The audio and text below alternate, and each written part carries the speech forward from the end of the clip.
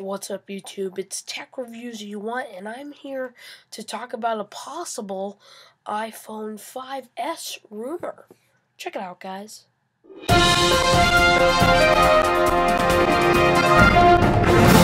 I found this website that I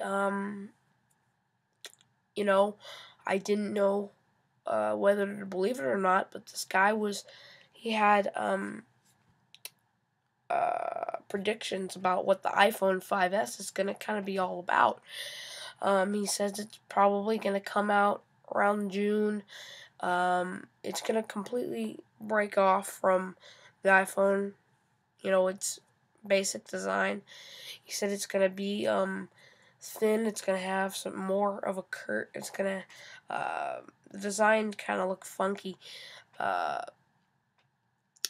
It's gonna have more curved edges, and it's gonna come out as thin as the iPod Touch this year.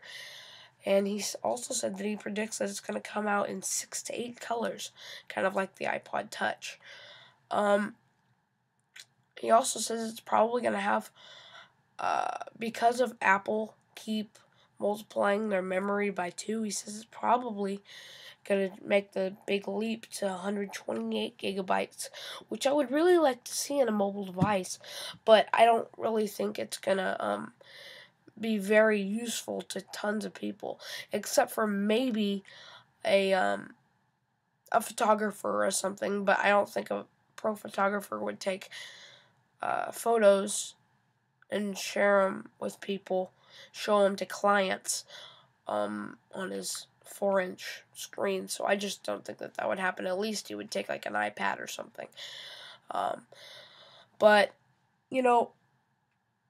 leave a comment of what you think this rumor is gonna be all about, and what you think that the iPhone 5 is gonna be all about, because I'm really interested in hearing about that.